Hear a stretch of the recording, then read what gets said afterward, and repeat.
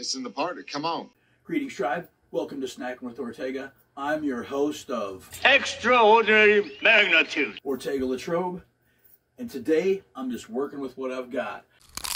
So let me tell you what we're working with. 3 ounces of pasta, garlic, frozen peas, 2.5 ounces of like crab.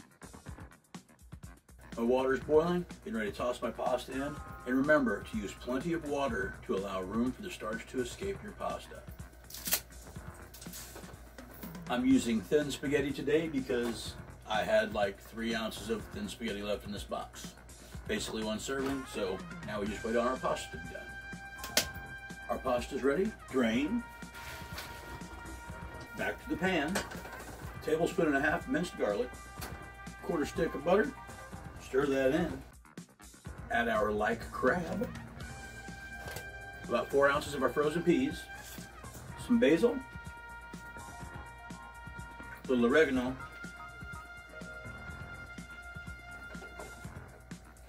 just keep stirring that over a low heat until everything is warmed through. We're going to plate it up and top it with some parmesan romano mix. Just going to finish it off with a little salt, a little cracked black pepper, some grated parmesan romano mix. And there you have it, a nice quick garlic and herb pasta dish. Only one more thing to do now. Quick, easy, and filling. As I said, I just had to work with what I had on hand, and I think I've got myself a wonderful dish here. Let's give it a taste.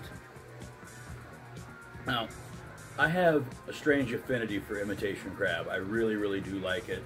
Don't let anybody fault you for eating it if you enjoy it, because it's your fucking food, it's your fucking mouth. You do it how you like it.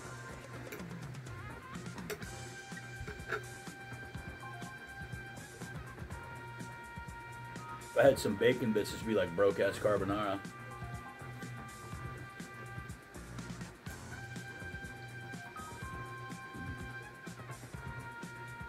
You really can't go wrong with garlic, butter, herbs, and pasta. You just really can't.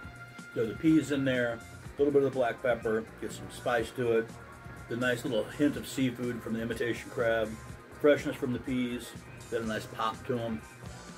This is a damn fine dish.